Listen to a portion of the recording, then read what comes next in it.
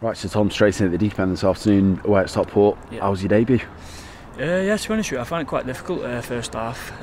Didn't get many touches of the ball, but I think going forward, I think hopefully if I play left or right wing again, I'll get more chances on the ball and show whatever I can do. I mean, you got a chance both on the right, on the left. Have you got a preference?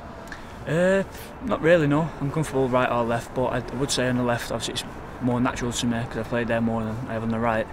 But yeah, that's all right. And a massive point right at the death there, knocked with a header. You just think it was fair? Yeah, definitely. I definitely think we deserved something out of the game.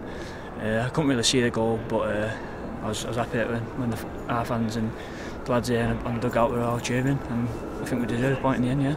And obviously this is only your first game, but I think this can be a turning point, taking a performance like that as positive going into Wednesday.